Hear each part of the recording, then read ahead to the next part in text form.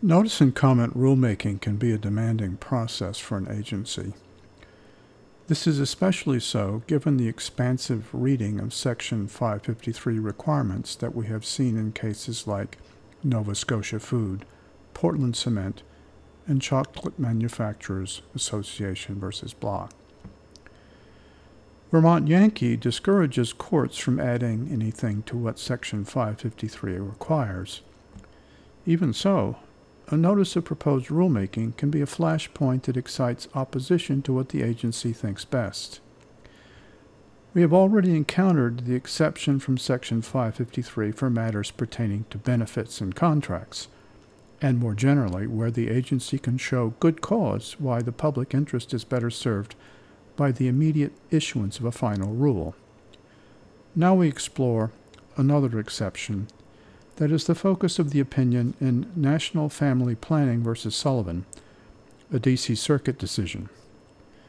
The case involves a challenge to a change in the so-called gag rule that restricts what federally subsidized clinics can do and say about abortion.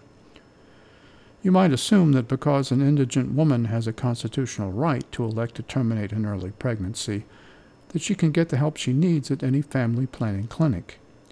You would be wrong.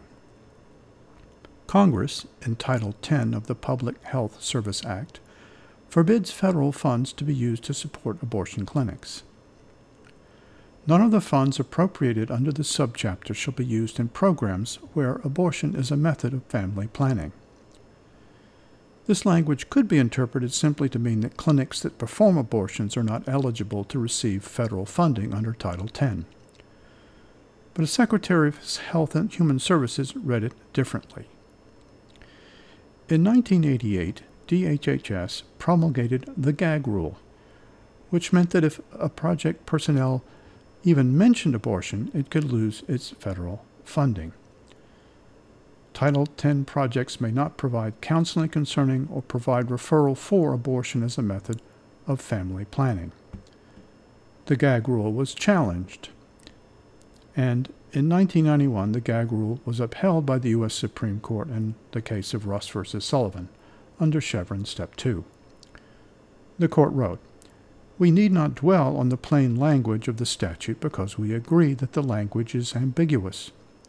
The language that none of the funds appropriated under the subchapter shall be used in programs where abortion is a method of family planning does not speak directly to the issues of counseling, referral, advocacy, or program integrity.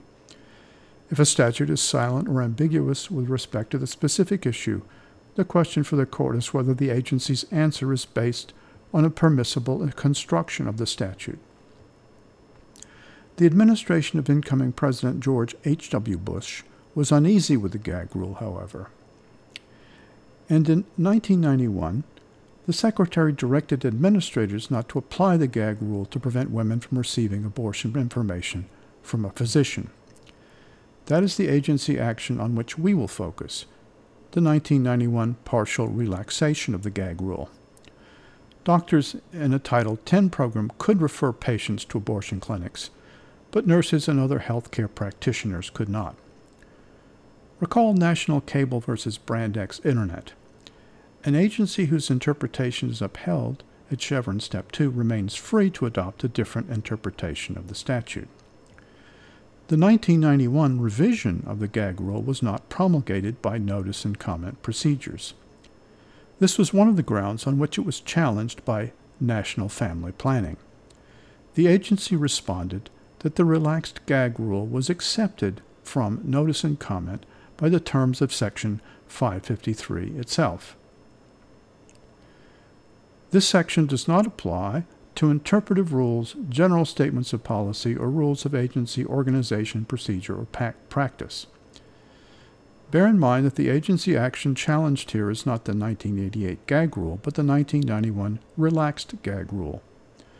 The original 1988 gag rule had, however, been promulgated after following notice and comment procedures. The court seized upon this and wrote, "It is a maxim of administrative law that if a second rule repudiates or is irreconcilable with a prior legislative rule, the second rule must be an amendment of the first. And of course, an amendment to a legislative rule must itself be legislative. So the relaxed gag rule had to issue from notice and comment because it amended a legislative rather than a merely interpretive rule. But the court did not address what would seem to be a crucial preliminary question. What makes the 1988 gag rule a legislative rather than an interpretive rule? Was it because the 1988 gag rule had been promulgated by notice and comment? That can't be enough. Agencies are free to devise their own procedures that involve more than what the APA requires. The court says, the agency was exercising its congressionally delegated authority to issue binding regulations to implement the statute, and in so doing necessarily followed the required process of notice and comment rulemaking.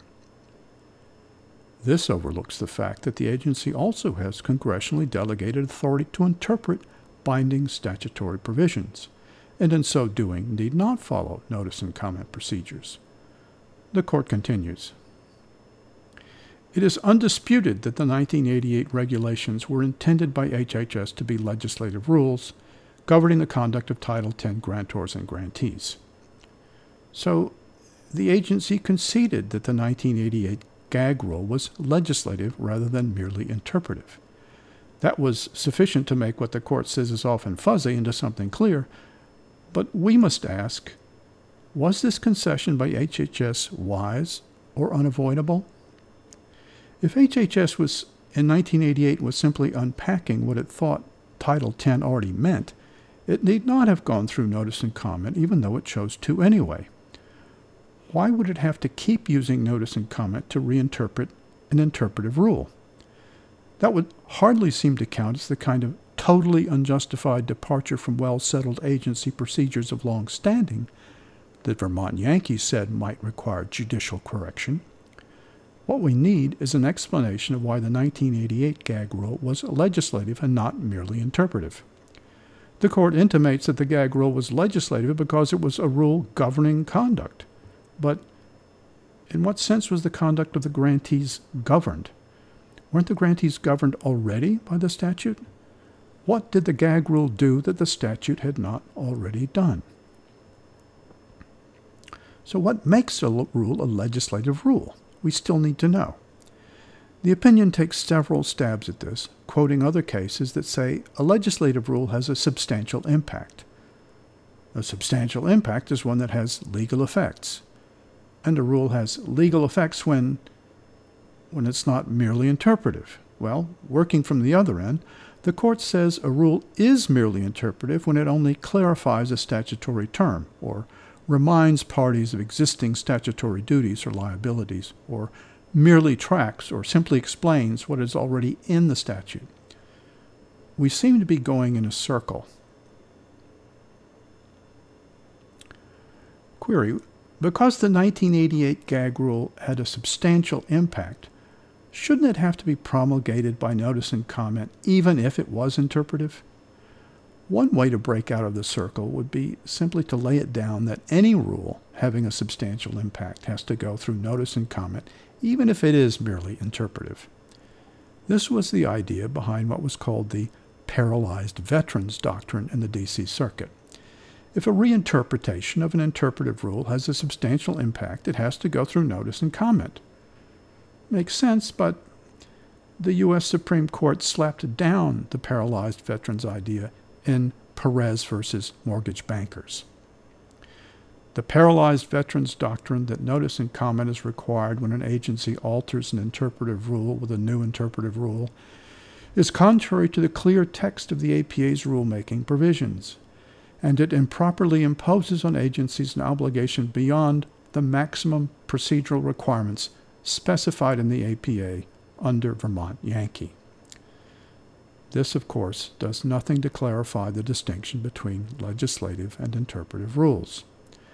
As the National Family Planning Court said at the outset of its opinion, the dividing line between legislative and interpretive rules has been deemed fuzzy in some cases, to which we might add, it could be deemed to be fuzzy in a lot of cases.